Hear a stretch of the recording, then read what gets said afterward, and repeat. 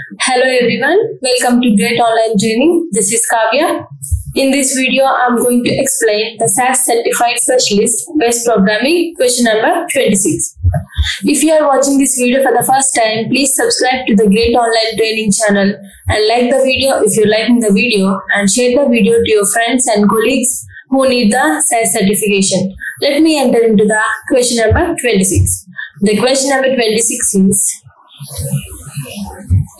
which assignment statement will produce a value for full name with a comma between the last name and the first name? And this question is about selecting the correct assignment statement to create a string called full name that includes a comma between the person's last name and the first name. And in this question, we are given 4 options, each using different concatenation functions, that is the cat_s and cat_x function. And the goal is to choose the option that correctly creates the full name string with a comma between the last name and first name. And let's see the options. To solve this, we need to understand what each function does. And the cat_s usually concatenates strings without a delimiter, that is a separator between them, while the cat_x concatenates strings with a specified delimiter, and it acts as the first argument, and the delimiter which is used is act as the first argument in the cat_x function.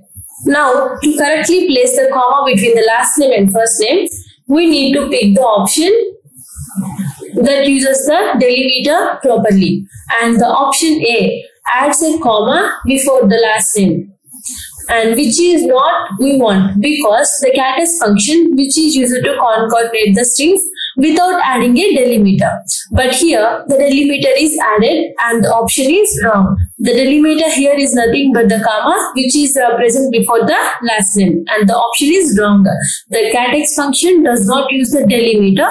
It just concatenates the strings with removing the leading and trailing blanks. And the cat_x function is the second option. And here the cat_x function is same as the cat_x function, but it adds a delimiter that acts as the first argument. And the option B is likely correct choice, because the cat_x typically concatenates strings with a specified delimiter. And here we can see concatenate string with a specified delimiter. And here it correctly places the comma between the last name and first name. The cat_x function is used to place a delimiter as the first argument, and it obeys all the rules. It may be the correct choice. And let's see the third option. And full name is equals to cat_s last name and first name. And here we can see here the delimiter is added the comma as the last argument, and the cat_s function is not to use the delimiter as the separator, and the option is also wrong. And the full name is equals to cat_x of last name comma first name and the comma. The fourth option also concatenates the last name and the first name directly without a comma between them, because the comma is present as the last argument, but for the cat_x function the comma should be present as the first argument.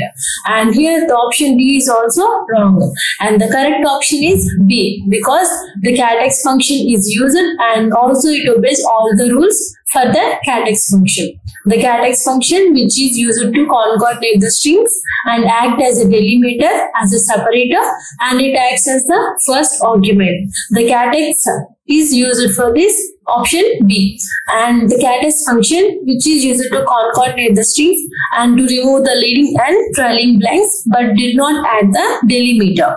And here the option is B. And if you have any questions in this video, comment in the comment box. And if you want to learn the SAS Certified Specialist Base Programming, you can log in into the Great Online Training channel and log in into the link that was given below in the comment box. And please subscribe to the Great Online Training channel and like the video if you're liking the video, and share the video to your friends and colleagues who need the SAS certification. And thank you for watching.